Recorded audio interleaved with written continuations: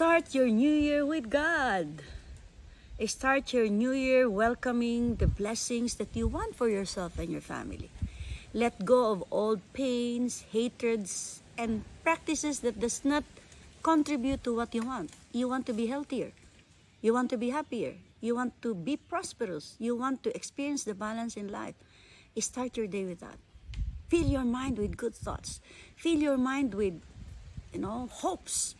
If other people that you meet are not experiencing the hope, you remove that from your system and say, this is going to be a great year for me and my family and my Joe's work.